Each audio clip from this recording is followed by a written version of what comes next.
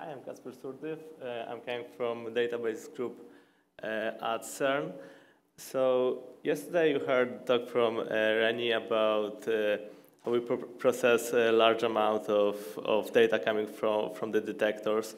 And beside that, we also store quite a lot of data coming from logging and control system in our databases. And this data basically looks like this. It's a time series data coming from sensors and at pretty high rate. So this all goes down into our relational database systems, which perform quite well for given use cases. They're okay for very high frequency inserts and for retrieving data that we pretty much can pinpoint with indexes. But what we are missing are some analytics capabilities,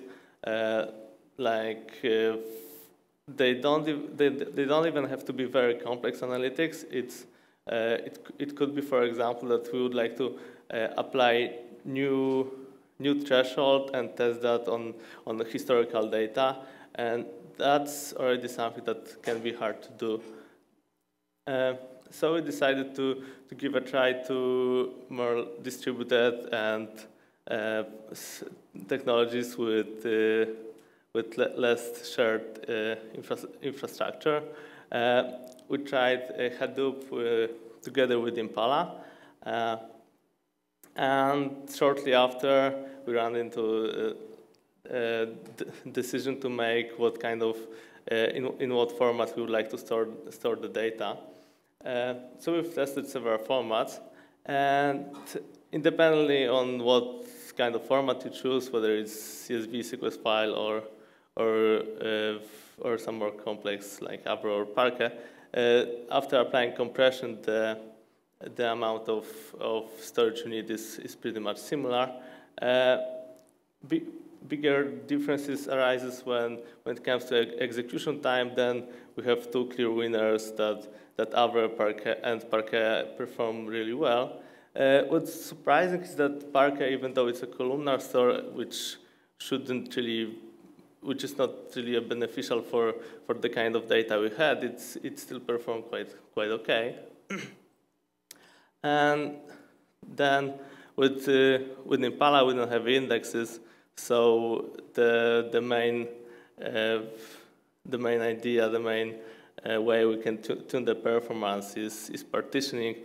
So we tried how can we partition the data, and for us partitioning after partitioning by day, then partitioning data by signals wouldn't be really durable, as we have millions of signals. So we decided we tried some bucketing, and after applying a bucketing function, we were able to do reasonable partitioning, and this partitioning could be easily included into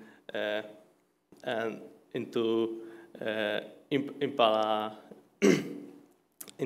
Planner, so to make it transparent and to apply it when running SQL queries without necessarily having to specify the retrieval function. And as a conclusion, I could say that after the test we conducted, it seems like Hadoop environment, and paired with Impala, it could serve us well and improve our current infrastructure together with what we have already, and open it for further use cases. So if you have any questions, please come to me and we can talk at the poster.